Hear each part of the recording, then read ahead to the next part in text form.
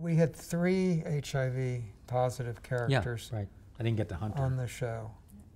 We had Uncle Vic, who was Debbie's brother. Now, on the British show, she had a boarder, Right. the Debbie character, Michael's mother.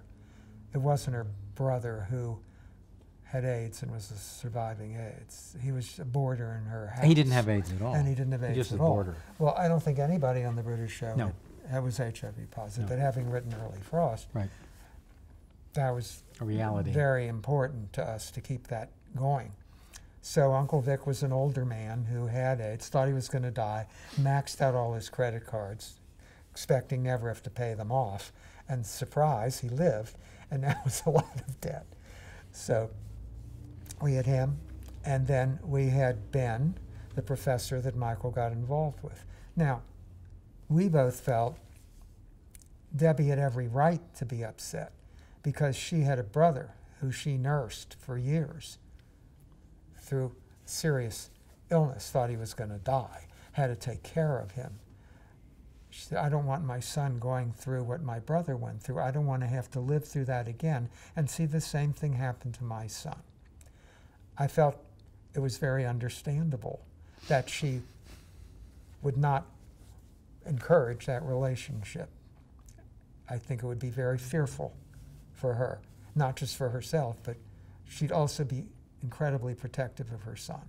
But eventually, she did come around and accept it, and he became part of the family. And that I thought was a very honest story to tell for her, and a good story arc, and a good story. And the third character, who was HIV positive, was a hustler, The street a house 15, Hunter. 16-year-old kid whose mother used him as a male prostitute to make money for her drugs or whatever she was doing. But she put him out there and made him work the streets to make money as a male hustler.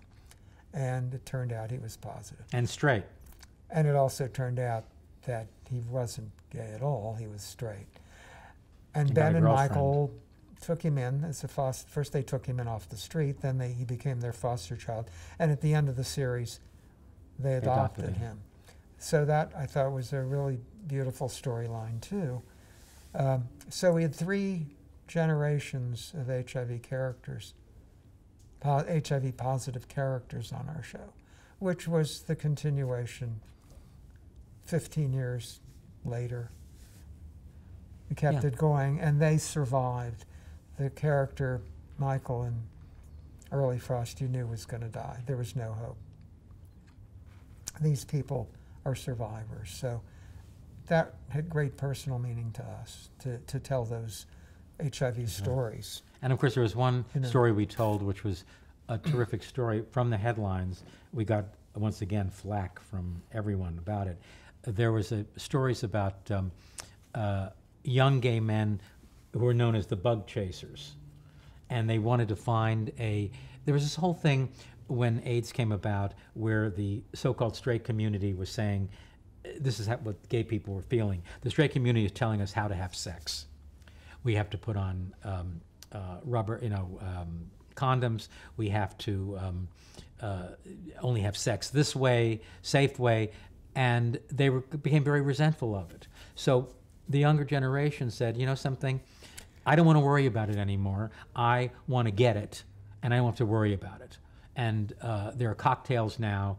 I can treat it like a disease like diabetes.